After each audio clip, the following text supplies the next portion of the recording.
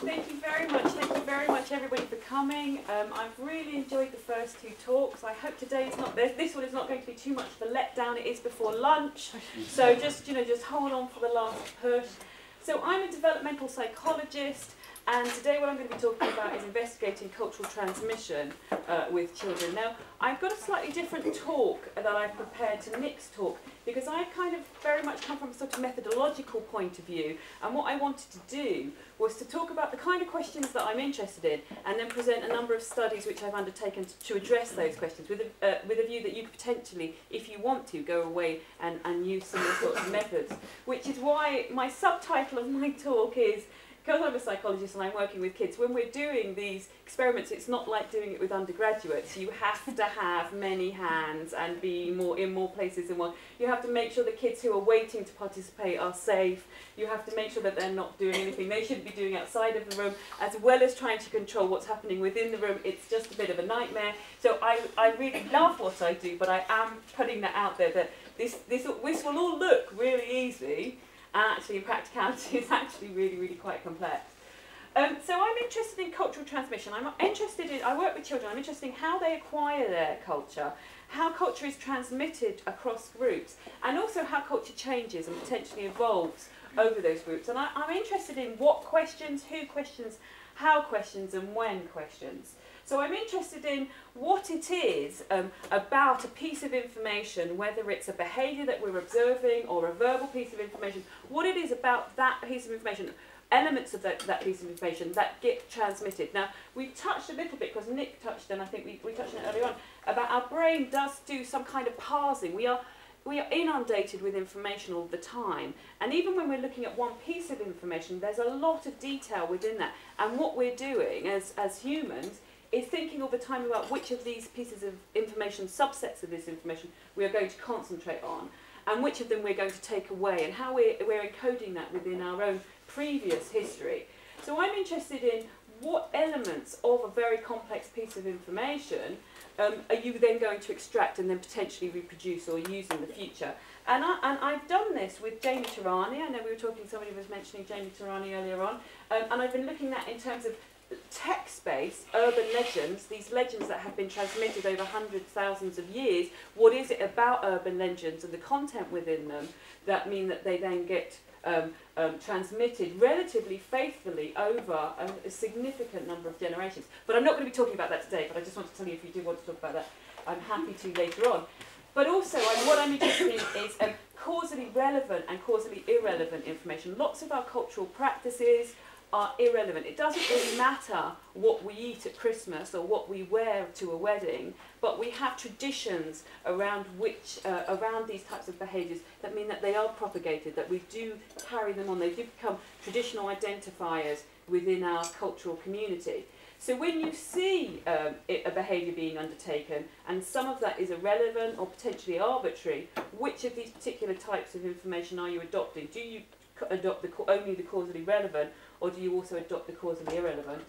I'm interested in model-based biases, who it is, what are the characteristics of individuals that we are more likely to acquire information from. And I'm going to touch on a few of these today, although there were many, many model-based biases. But the ones I'm going to be talking today about gender, about popularity, and it came up in the previous last questions around dominance.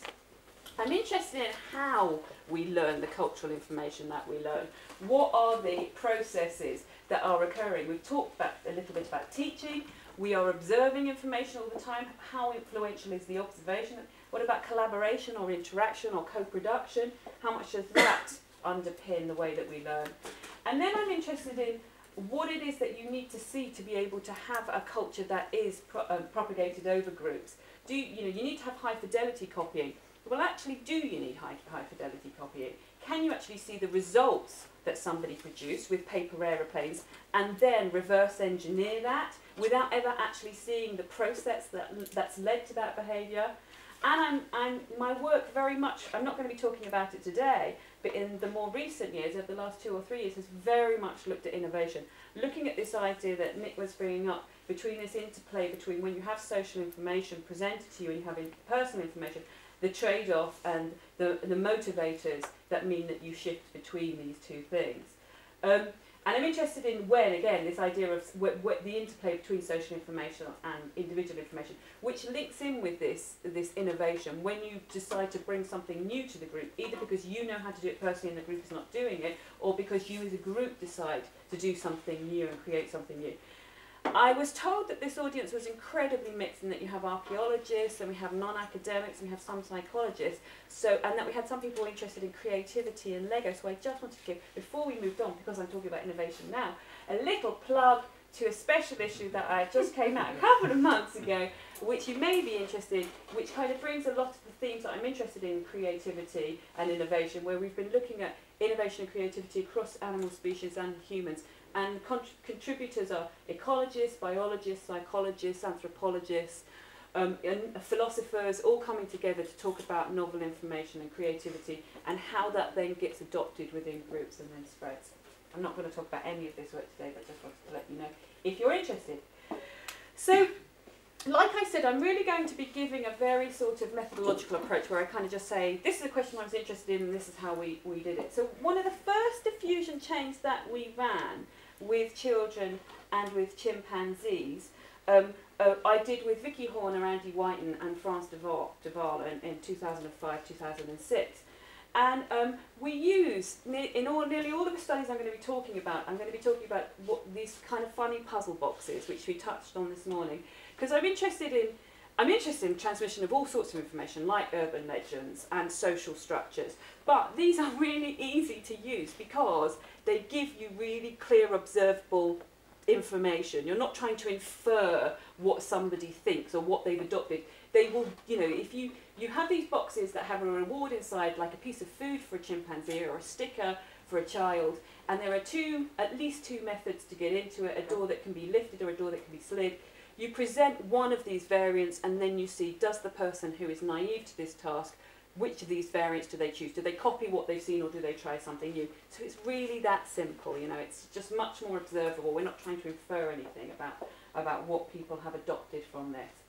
So this is one of the first studies that we ran, and we were interested in finding out whether or not chimpanzees or children, we had chains of chimpanzees and chains of children, whether or not they would be able to adopt the kind of behaviours that we were seeding at the beginning of the chains.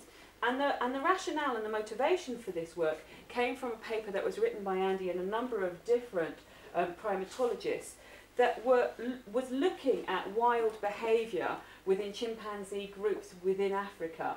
And what they were finding is that there were a number of different behaviours that appeared to be like cultural behaviours, with different groups adopting different ways of doing things. And there was a suggestion that these different traditions or behaviours that we were seeing within these distinct groups couldn't be explained either genetically or couldn't be explained ecologically, or at least for all of the behaviours that we're seeing. I think there was about 50 different variants. And this was a really quite kind of big claim to be making at the time, and there was a great deal of scepticism within the primate community, within the people studying primates, not from the chimpanzees themselves.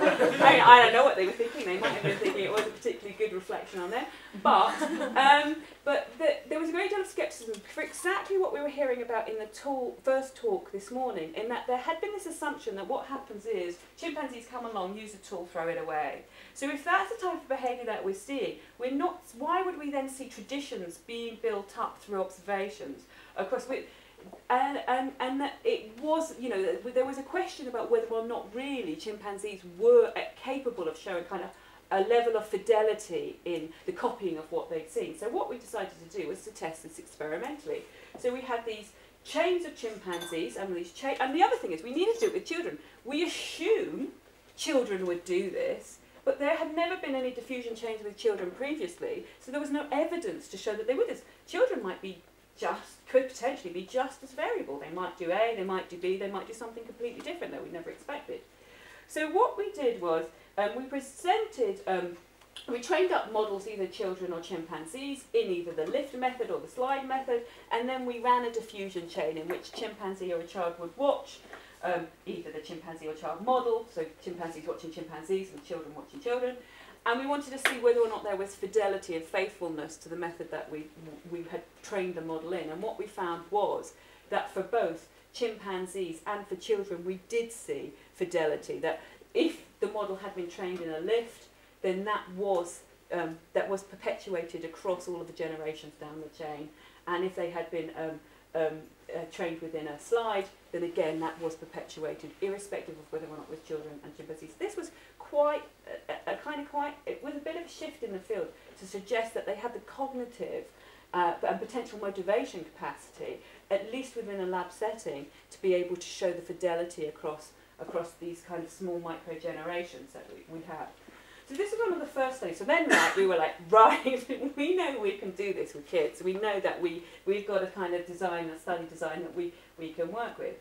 So then we started to ask some questions, other interesting questions about how information is transmitted. And the next one I'm going to be talking about is this idea about causally relevant and irrelevant.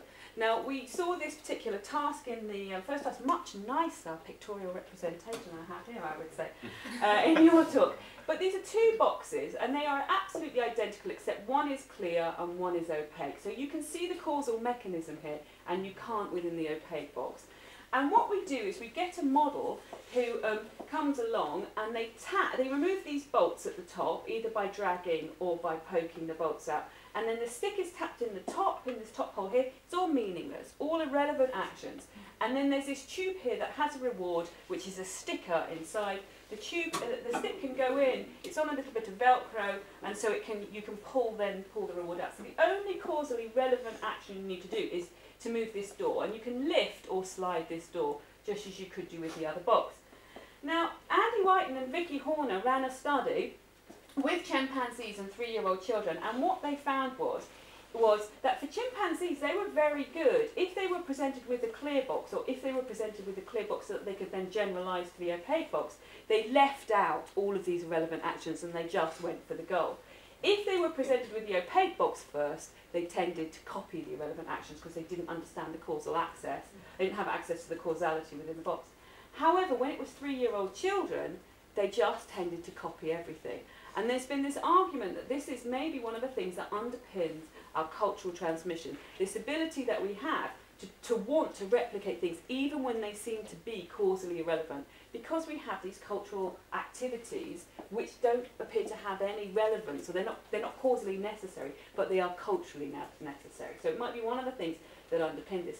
So the sample that Vicky used within this study with the 3-year-old children was rather small.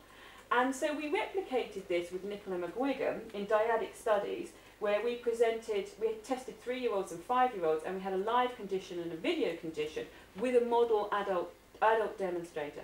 And what we're seeing is with the 5-year-olds, they were copying everything, irrespective of whether it was live or video, and irrespective of whether it was the clear box or the opaque box. 3-year-olds, again, in the live condition, were copying everything. In the video condition, they didn't so much. So we seem to see, apart from, we think we interpreted this as being 3-year-olds' difficulty in trying to transfer what they were learning on a video condition, a 2D display, over to a 3D task. We thought that that was the difficulty that they were having, rather than being more clever and thinking, I don't need to do this, I'm not going to do it. It was something about the translation. We've run lots and lots and lots of over-imitation studies, looking at different models and different parameters around how we present the irrelevant information. And what we see, there are parameters around when you do, but on the whole, children tend to over-imitate quite a lot. So what I was interested in looking at is whether or not children would over-imitate when they were learning from other children. So children are surrounded by other children a lot of the time, in schools, even in other communities and other cultures where they tend to congregate with other children and to learn information from other children. So is it the case that they will also see other children in the same way that they see these adult models, and they will over-imitate from their peers, as well as over-imitating from live or video models? So what I did was, I took these tasks and I ran a diffusion chain with these particular tasks to see whether or not children would be copying the irrelevant actions. So if they do remove the redundant actions, I wanted to know, is this a gradual removal where there's about 5 different irrelevant actions? Do they take away one at each generation, so it's kind of like maybe a memory issue, or they're kind of not certain, so they don't want to do too much, so they just just take one away? Or do they just go, that's a load of nonsense, we're not going to do that, I'm going to parse out the whole thing completely because it's completely irrelevant, we don't need to do that. I was interested in looking at developmental effects between 2s and 3-year-olds, and of course I ran the chains with either the opaque box or the transparent box. And so what we did, we run these chains, but we also run at each point a no model control condition, where, as Nick was saying, what you want to do is say, well, what do they just do naturally with this box? Maybe they naturally come along and tap in the top. They don't, by the way, that's just a kind of redundant action that we've put in. But we need to be sure that it isn't something that they would do naturally when simply presented with a task. We're going to have lots of diagrams like this, kind of chains, a bit like Nick's. So each of these is a chain of individuals. You have your 2-year-olds and your 3-year-olds, 2-year-olds this side, 3-year-olds this side. This is your opaque box and this is your transparent box. And what we see is that actually, when we look at the last generation in each of the chains, we are seeing that they have parsed out. They are not over-imitating. They are not copying these irrelevant actions. And in fact, they're doing this relatively quickly. We do see interesting innovations come in. So most of these are kind of just, you know, slide the door, retrieve the reward, slide the door, retrieve the reward. But this one, what they decided to do was to slide the door about 20 times, and then somebody else slides the door about 20 times. So we are seeing kind of variance coming in. Rarely, this is only one chain, everybody else has gone, these are all rubbish ideas, we're not rubbish actions, we're not going to do that. But we do see behaviours coming in. So what we could take away from that study was that both 2 and 3-year-olds were quick at passing out these irrelevant actions. It wasn't a gradual process, it was happening very early, with tapping not being transmitted beyond the 2nd generation, beyond the 2nd child within the train. But even though children parsed out these irrelevant actions, they were faithful. There was a tradition that was established with whether or not the door was lifted or the door was slid. If they saw a receded door slide, they stuck with that. It's arbitrary whether or not you lift or slide the door, but there is a tradition down these chains. So it's not that they are completely and utterly that we don't care about culture, we don't care what you're doing. They do, but they only care about it around causally relevant actions, and these irrelevant actions are just a bit of nonsense. So we see canalisation, we see conformity, we see kind of cultural transmission, but only for relevant actions. And so we began to reflect on this, Rachel and me and Jill Vale, one of our PhD students, Lewis Dean and Kevin Leyland, and we began to say, well, this is like a kind of form of cumulative culture. Now, cumulative culture is normally seen as, I have this thing and I make it better by adding this other thing to it, and then we add this other thing and then it gets better. But actually, if you think about things like computers and phone development, but these objects and these technologies are also getting better by being faster, being smaller, and being more efficient. So we were saying that children, I was saying that in this paper we argue that maybe cumulative culture can be seen in 2 different ways. One of elaboration, but efficient elaboration, and one of kind of efficiency due to reducing some of the things that need to be done. It's more efficient by through time or through cost of effort. So then I wanted to talk about a study which looked at model-based biases and whether or not that affects transmissions. I'm going to tell you about the study that I've run today. Is my least favourite study I've ever undertaken, and the results are my least favourite. I know we're scientists, we should be very dispassionate about our work, but I'm going to be very honest that it's a great study, great design, just kind of, you'll find out why at the end.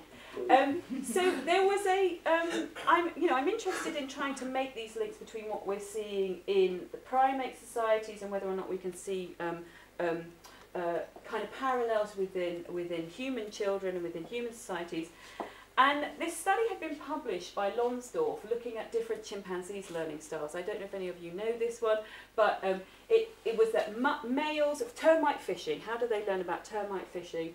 Males tend to do a lot more trial and error learning about and finding out the affordances of sticks for themselves. Females spend a lot more time observing around their parents, normally their mother termite fishing, and learn that way. They do trial and error as well, but they spend more time learning and observing through observation, whereas males are more likely to do hands-on trial and error. So we said, well, is this true of humans? If this is true of humans, what we should see is we should see males doing better within the no model condition in which they're not observing, and we should see females doing better within the social learning diffusion chain, because that's their opportunity to learn from others and then to implement what they've learned.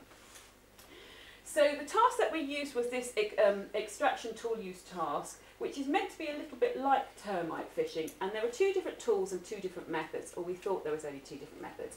That's not the reason why I don't like the study. In fact, I love it when they find new things that we didn't know.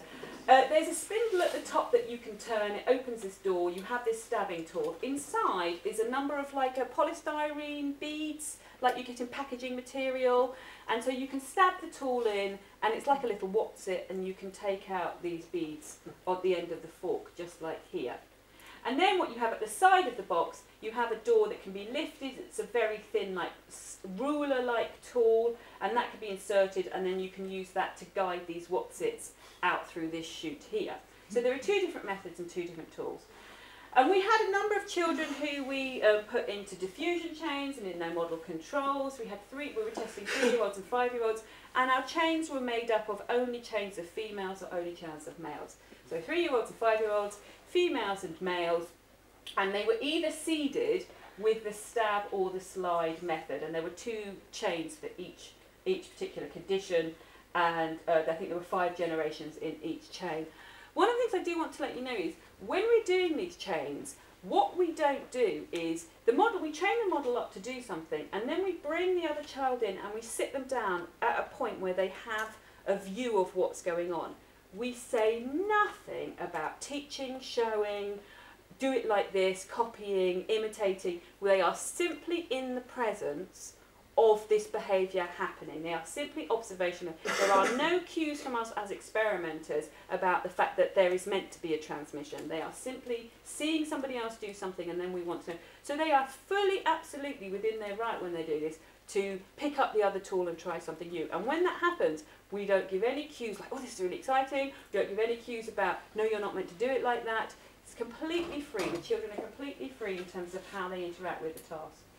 So again, another kind of diagram again. Poke chains, slide chains, 3-year-old females, 3-year-old males, 5-year-old females, 5-year-old males. And black is when they successfully, a block colour is when they've successfully extracted rewards from the task.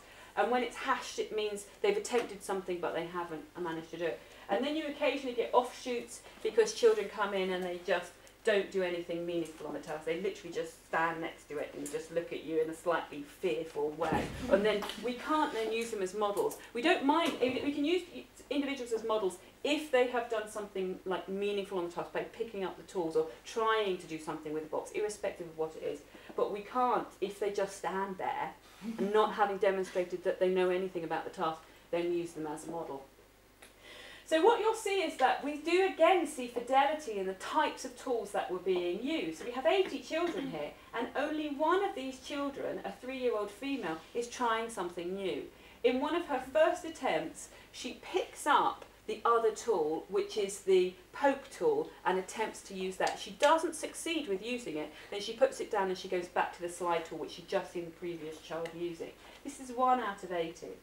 So what we could see, we have this interesting mixture of fidelity and lack of fidelity.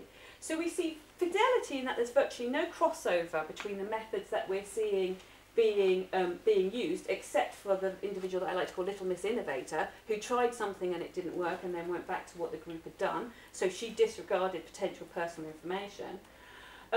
The chains were more successful than the no model control condition. If you see, unsurprisingly, if you see somebody do something on the task and they're successful, you are then good at the task, rather than simply being presented with the task. One of the techniques is completely absent from the no model control condition. If the children in that condition were successful, they were successful by stabbing, using the stabbing poking tool, not by the slide, but if you saw slide, then you used the slide tool. And the no model control condition even invented a new method. That's right, they stuck the slide tool in the top and flicked out the something. Very clever. I love it when they do this. You're kind of like, you're trying to be very, very. You look at the videos afterwards and you get very excited then. But we also see a lack of fidelity in that only 9 of the 16 chains actually have the full 5 generations. There are deviations that are occurring, and we did, and this is why I don't like the data, although I'm very, dispassionate about it, is that we do see boys actually being better social learners than girls. They were less likely to drop out from the chains by being unwilling to participate in the task. And we gave a graded system of how much they interacted with the task, from picking up a tool, or touching the box, picking up a tool, opening a door, inserting a tool, whichever tool it was, whichever door it was, attempting to get these things out, and then successfully getting these things out. And what the boys were better at they got higher scores along that grading system. So I don't think it's better that they are actually better at social learning. They were better, had higher scores there.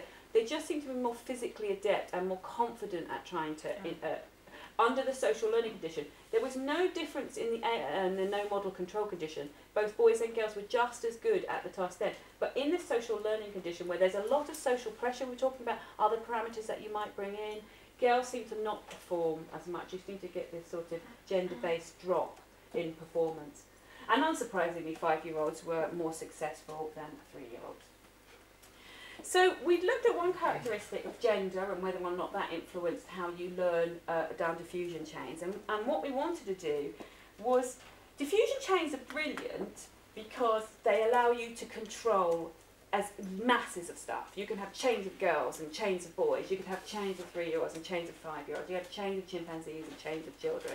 So you can really control, and you can control which order they come in, and you can control what they see and what they witness. But the real world isn't like that. The real world is much, much more complex than that. We know this.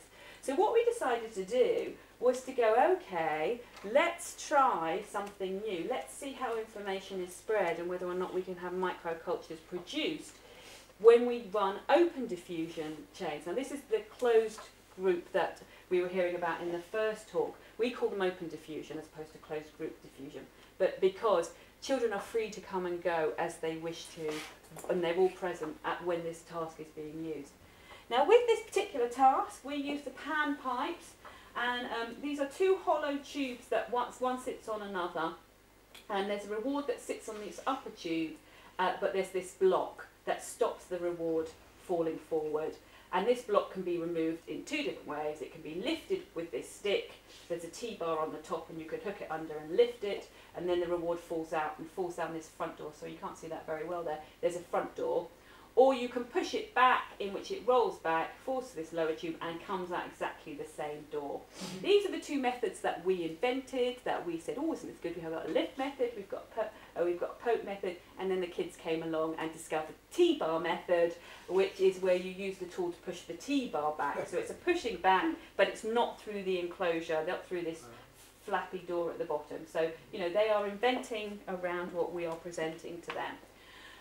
So we have these two different methods that we thought, only two different methods, method A and method B, the lift and the poke.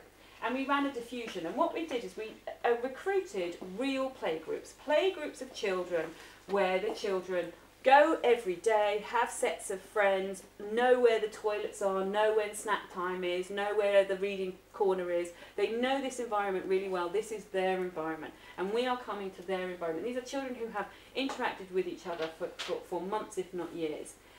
And we, luckily, because these are real playgroups, we matched our three groups by age and by verbal ability, which is a proxy that we use for intelligence. So there was no difference in these groups and their makeups in terms of, they were similar sorts of ages of the children within each of these groups, and they were similar sorts of intelligence. So, you know, we had pretty good, luckily, pretty good matched groups. And what we did is we had these three groups, and we seeded in one of the groups the poke method, and I'll explain why, how we did that after in a minute. Then we seeded the lift method in the other group, and then with the other nursery we then had no model control conditions, where we simply presented the task and said, what will the children do with this task, how successful are they? And what we wanted to do was, after having seeded these methods in the group, we wanted to see what's the sequence of the children's discoveries, who is learning from whom, are we seeing the adoption of the method that we've seeded in, or are they all doing lots and lots of different things? Do we have two very different groups, with one group being the lift group and one group being the poke group? Do we see subcultures within one group, where there's a group of children who are the lifters and a group of children who are the pokers? Are they all mixed up? You know, so what's the sequence of discovery?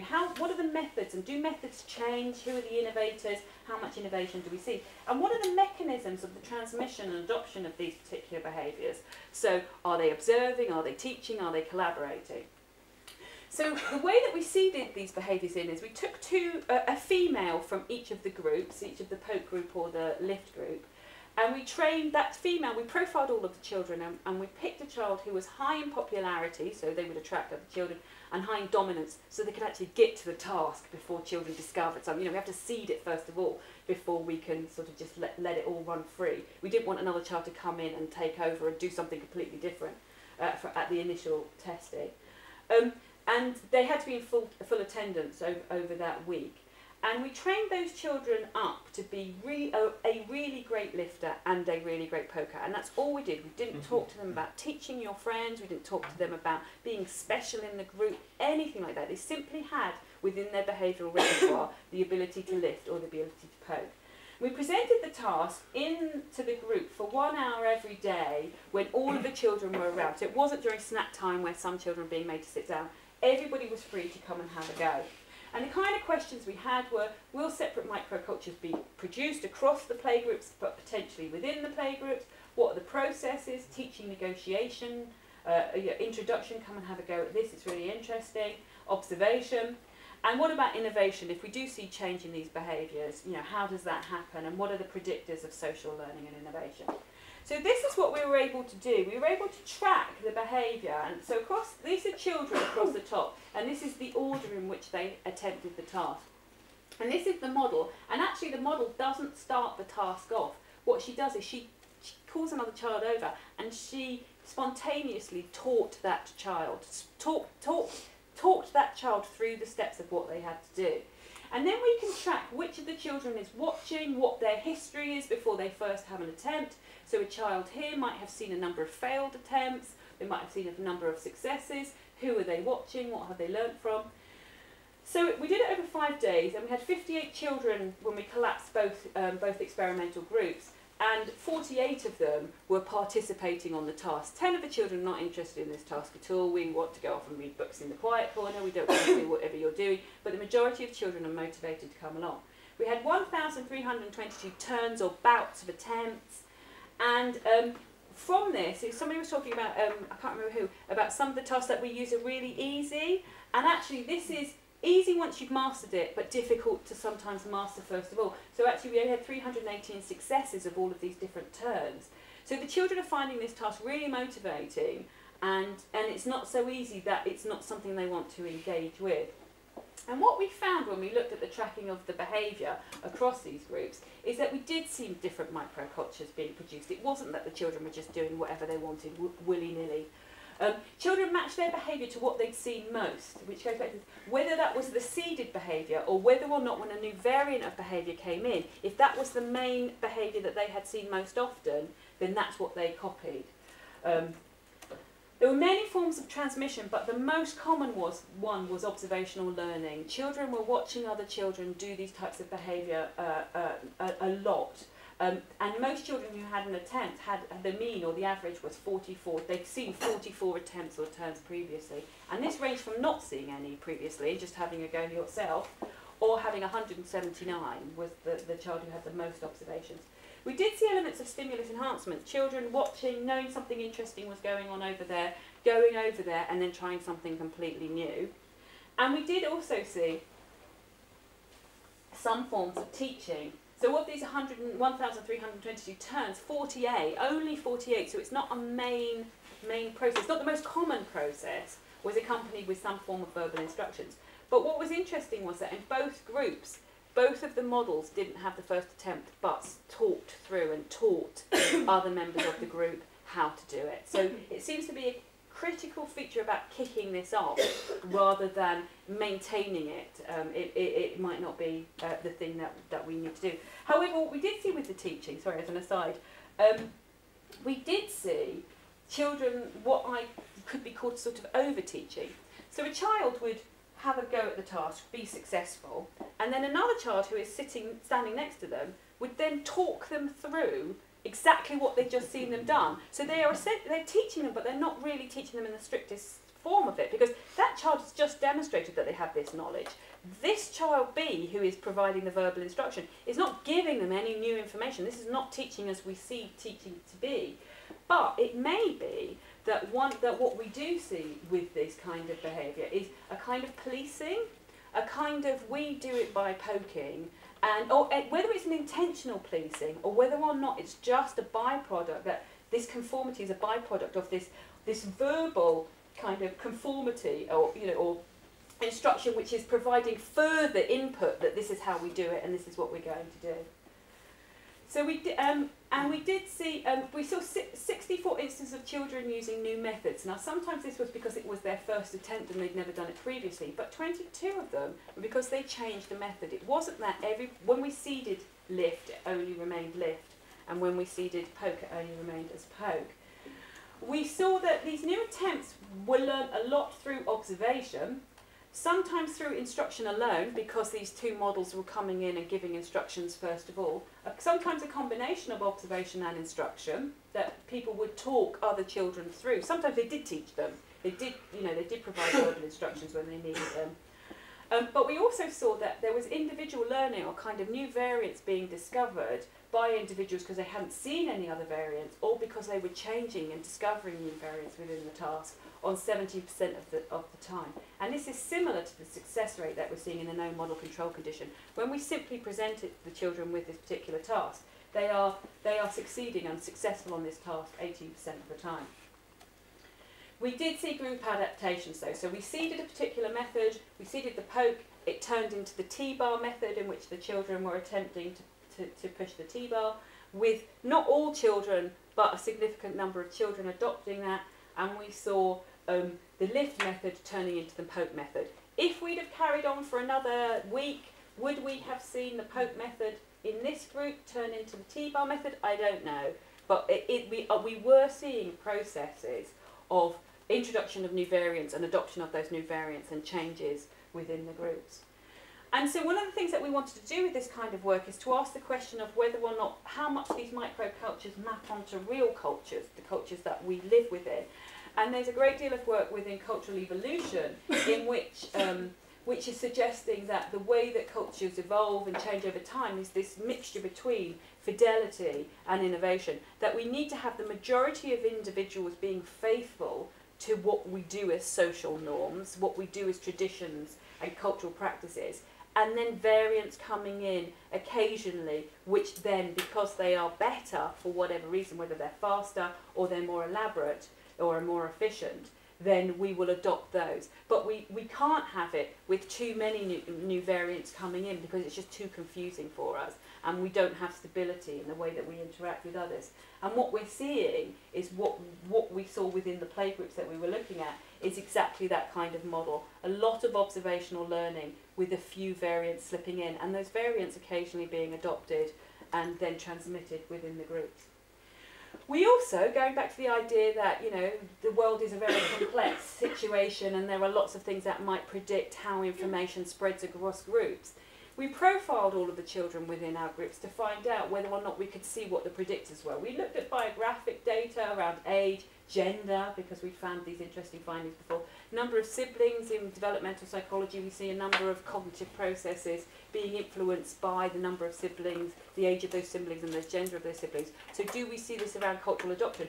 Perhaps if you have lots and lots of older children, you have lots and lots of input and variants coming into you, so you're much more quicker at potentially innovating. Maybe you're a better cultural learner because you've had lots of practice around that. We're interested in the social dynamics of the group. We measured popularity, dominance and friendship affiliations. What was the social network within the group? And also cognitive processes. I'm interested in children because they provide us with a kind of a lesser enculturated individuals than adults, but they cognitively are, there are new skills that are coming online all the time as they develop. So how do their cultural adoption change as these different behaviours improve or come online? So we were interested in things like inhibitory control. Can you inhibit your desire to do it in a certain way to then be able to try another variant, or are you just absolutely only want the reward really quickly? theory of mind, the ability to reflect on the mental states of others and the knowledge that they may have, your ability to imitate, how good an imitator you are, as well as your verbal ability, which is what we use as a proxy for intelligence. We also looked at temperament as well. Some children are shy, some children get very frustrated, some children take a great deal of pleasure by interacting with difficult tasks, some children don't. Some children are happy and joyful, some children are less happy and joyful. So luckily we know the happy and joyful ones. So how is it that these kind of temperamental, potentially personality effects may influence how information is spread? Well, we looked at the predictors to see if we could see whether or not there was predictors that could be made about how information was adopted and spread. We saw that age was one of the critical ones. Unsurprisingly, older children, because they're more physically adept, had more successes. They were watched more by others, and we see this within a lot of literature, that adults and older individuals tend to be the reference for cultural information. In over-imitation work, you will over-imitate if an adult presents this information to you. You copy these irrelevant actions. If a child presents them to you, you won't copy them as successfully. It's context dependent, but we're seeing a lot of that kind of result coming out from work we do. You also watch others more. You realise that the world is an interesting place, and that you are more like you will gain a lot of information by observing others. But interesting as well, they are more faithful to the seeded method. So maybe there is something about this being seeded, this being what happens first, and this being the cultural norm, and not wishing to deviate from that. Whereas these young bucks come along and try to do something new and different. And we see this within the animal literature, the necessity is a mother of innovation. If you're less dominant, you have to be more innovative, because sometimes you're not going to get to the food if you don't try to do something a bit clever that other people aren't thinking about. Because you're last in the row of trying to get what you need and trying to get the food. We also saw that popularity was one of the predictors of how the information transmits. Popular children were more successful, but it wasn't simply that they were given access. They didn't kind of waltz up and say, I now want a turn, and everybody just stepped away and said, yeah, we really like you. There were long episodes where the box was free for anybody to use, and so there was lots of opportunity for individuals to come in and to be able to use it. They were watched more, but they also watched others more. So maybe there's something about when you're popular, you are learning a lot from individuals and taking a lot of information about many different aspects of your environment, whether it be the social relations of individuals or the physical behaviours and the opportunities that there are within the environment within which you're living. So you want to explore your environment more. These are all just suppositions, but yeah. Do you have some estimates of how good these predictors are? I do in my paper, but not to hand. So yeah, so this was a regression in which you could see the power that was coming in into each of these. But I think age is definitely the strongest predictor, and then popularity is coming after that. We then saw shyness, and unsurprisingly, shyness and confidence in terms of temperament. Confident children were more likely to attempt the task first, whereas shy children held back. That's not really that much of a surprise. But we also saw a predictor around friendship patterns. Children were twice as likely to watch their friends as they were to watch children that they didn't like. Now, we don't know whether or not this is because you have a bias to learn from your friends, you want to learn from your friends, or whether or not it's simply you hang around with your friends, so you and your friend group go to the task as a friend group, so you have more opportunity to learn from your friends, as opposed to it being a drive to. I mean, this is a question that many people could answer with a nice 2x2 experimental lab study. And then I just wanted to end very quickly on a study that kind of taps into some of the stuff that Nick was talking about the interplay between social information and individual information, and how we use that. And it's very different, I think, to, well, maybe not so different, the kind of information, the kind of findings. Actually, there is some parallels. Now, it's a very complex task. This is a puzzle box that has a wheel inside, and I can control it with a remote control. So it has a wheel inside with a number of different rewards sitting underneath it, and this can be spun when I press a button. So I don't need to be there present to be rebating this particular box. And the way that you get the reward is you press a lever, you turn a dial, and then you push the door up. So it's and there are two methods, and both of them involve turning a dial and pressing a lever. They alternate as to which you need to do first, so you push a lever and then turn a dial and then open the door, or you turn the dial, press a lever and then open the door. There are a number of distractors on this as well. There are buttons that you can press where lights. We wanted to have a look at the copying of irrelevant actions as well as the copying of relevant actions. And what we did is we had 2 phases. We had 22 children. It was very much a sort of small pilot study, but I think it's quite interesting about this interplay. In this initial asocial phase, we simply presented an individual child with the box and said, lots of boys and girls have had a go, and now it's your turn. And we didn't say anything more than that, and we looked at their exploration and whether or not they discovered one of these methods.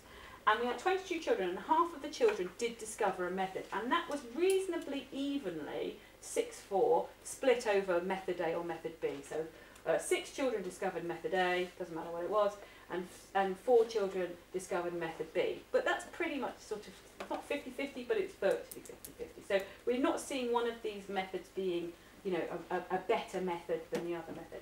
And then what we did is we presented a social phase. So the same group of children, we presented the task into the nursery again for an hour and a half every day. I think it was just for 2 days. And we then looked at who interacted and which methods they then used. Now we saw 91 successful extractions. 30 of them were from method A, and then 60 of them were from method B. And what we saw is, so at the top, these are the children in the order in which they attempted the task. If they have a box around them at the top, this is their performance in the individual learning phase. So the ones who are like white are the method A, and the ones that are grey are the method B. And what we find is, when we present it into the group, children are discovering new things. And we're seeing different variants being performed. We're seeing different children. Some children are performing method A, some children method B. Then day 2, everybody does method B.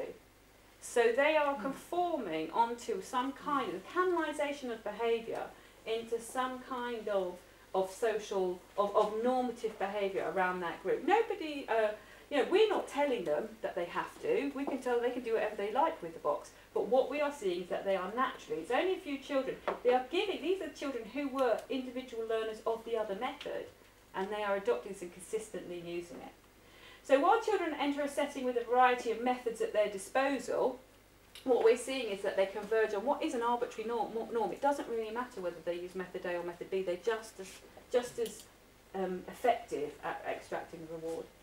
So I wanted to finish, because I was really wanted to just give a methodology kind of talk about how you can use these sorts of methods to address this, some of the questions you may be interested in, and I'm doing that by reflecting on the questions that I'm interested in. The diffusion studies are really useful because you can use them across species. The way that we do it is they're very non-verbal. You simply present it in, and you kind of present a signal which says, here you go, but you're not providing much more than that. You can use them with really, really young children because they are non-verbal. You can use different tasks. So I presented Puzzle Box today, but as I said, I've been looking at urban legends. You can use them with artificial languages. You can look at them with friendship affiliations or social. I think there are some people who are doing some work on looking at diffusion of more social, abstract entities. It doesn't matter what your theoretical stance is. It doesn't matter whether you're coming from an associative perspective or whether or not you're thinking about higher order processes, because actually they're allowing you to explore some of these questions. It doesn't really matter.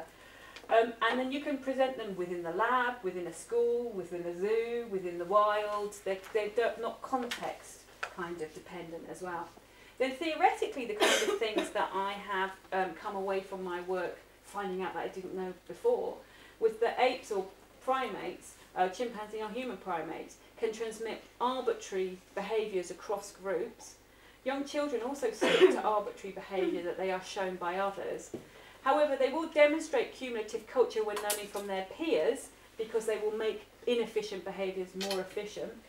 They also disregard, in some cases, their own personal behaviour to fit in with the group. However, Rachel and I, with our PhD student Mara Wood, have run a study that's shown that actually that's not always the case. That actually, if you have them in a dyadic setting with a task, they explore a great deal and will discover a number of new methods.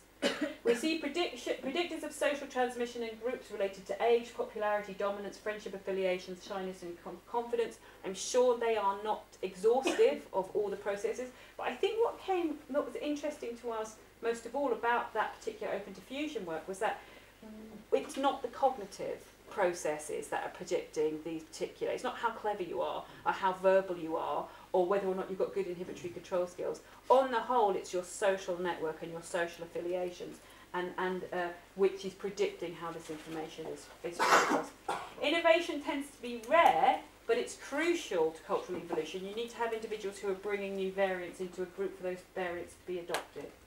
So I just want to finish by thanking the two main collaborators that I've talked about their work today, Nicola McGuigan and Andy Whiten, and obviously all the schools and the children and the adults who participated, as well as all the funders as well. And just want to say thank you very much.